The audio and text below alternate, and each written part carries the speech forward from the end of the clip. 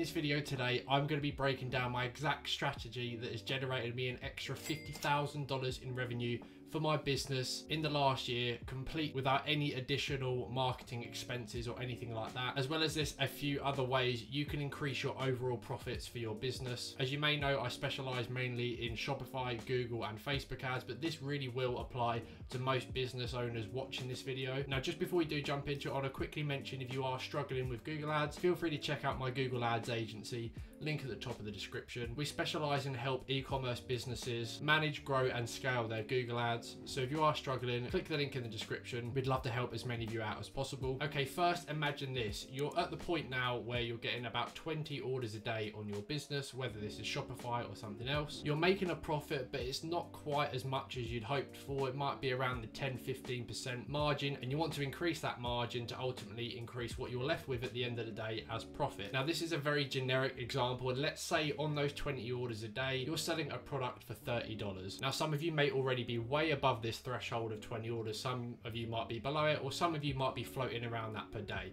But anyway, something I advocate on massively in so many of my videos is don't be afraid to price your items higher. Now, let's use this example again. 20 orders a day for a $30 product. Let's say you increase that price from $30 to $37.50, which really isn't a big increase, so an extra $7.50 per order. Based on 20 orders a day, that is an extra $150 profit per day, which works out to be an extra $1,050 profit per week, $4,500 profit per month, and $54,750 profit per year. Extra profit that you wouldn't have had you not have increased your prices. Now, whether you mainly get your traffic from Google ads, Facebook ads, TikTok or anything else, this is something really worth trying, because I find with so many people I work with and that approach me, they underprice their products or their services, and just a small increase can make such a huge difference. But I guess the big question is, what should I increase my prices to? Now, this is where today's video sponsor comes in, Priya.ai. This is an AI tool you can integrate with your Shopify store that syncs up with all of your products. It analyzes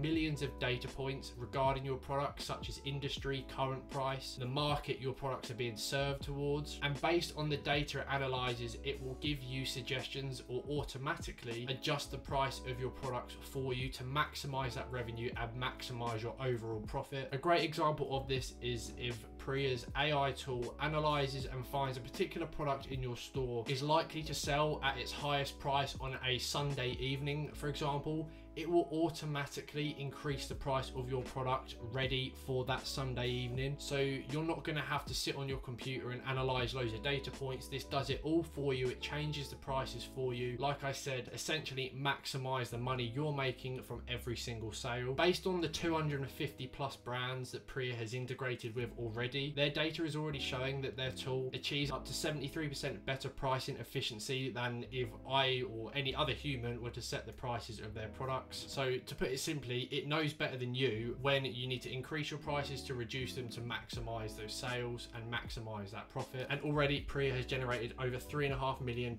in extra revenue just from these slight price increases for the brands it's already integrated with. And like I said earlier, so many people underprice their products and are almost scared to increase it just by, you know, a slight margin because they fear they're going to miss out on the sale. But if your website is really good, if it's quick, if it's trustworthy and not a typical spammy, you know, 1 hour quickly built, you know, Shopify store, once you build that trust there, you can afford to sell your products for a slightly higher price, and you really don't need to be the cheapest amongst your competitors to see success, to get sales. And to be honest, if you're always undercutting your competitors, you're never going to have any margin to work with, and you'll probably end up losing money after all other expenses are paid. Now, similar to the ad platforms we're used to, such as Google and Facebook, there is a learning phase with this AI software. But like Google in particular, the longer you leave it running, the more optimized and the better it will perform for you. So once you have integrated the software, you don't have to use all your products at once for this. If you wanted to, you could just start by selecting 2 or 3 products to have this AI tool collect data for and adjust prices for you. And once you see it work for 2 or 3, you can then maybe do 5 or 6. And eventually you'll probably find your entire catalog of products is being managed by this tool, and the prices are going to be regularly set for you with this tool without you having to lift a finger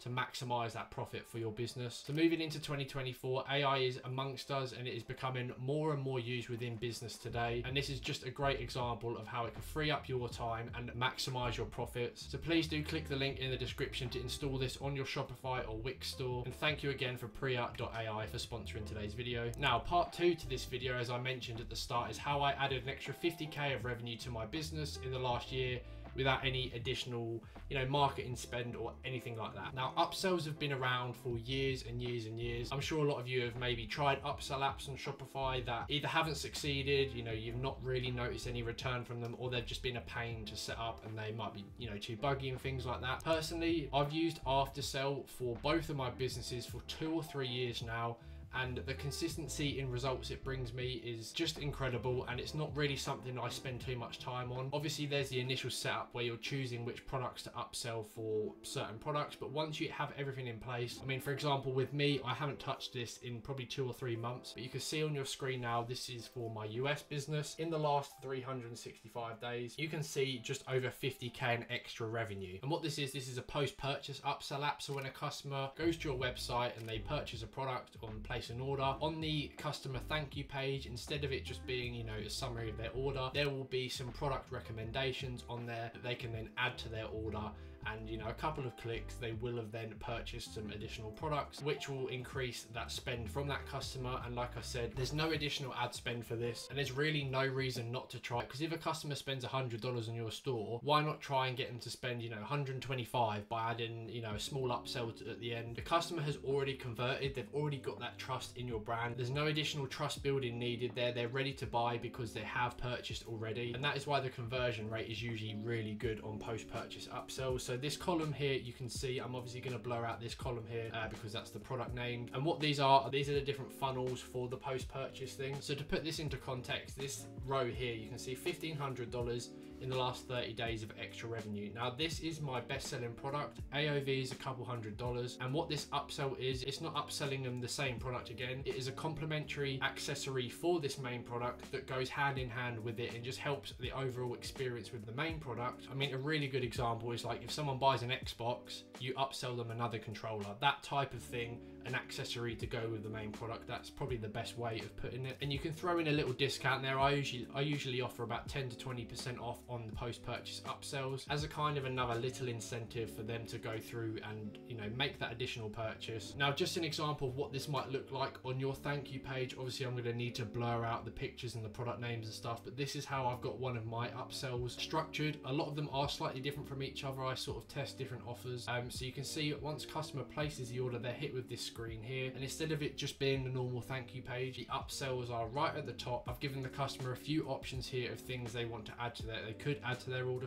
Once they've made a choice, and if they want to, they simply click the add to order button. It will then refresh the checkout page with this new item in the customer's basket, if you like, and then it will literally be another one click to place the order. So it will come through as a separate order. It won't be added to the original order, and that is because this is the post-purchase thank you page upsells. This app does have the ability for the one-click upsells before the thank you page, but that is a completely separate video because that is a bit more technical. And again, here on the right hand side is offering the same product but having it more in their face. It just increases that chance, and a bit of scarcity here. This is the only time I'll ever use countdown timers, and that is on these post-purchase upsells.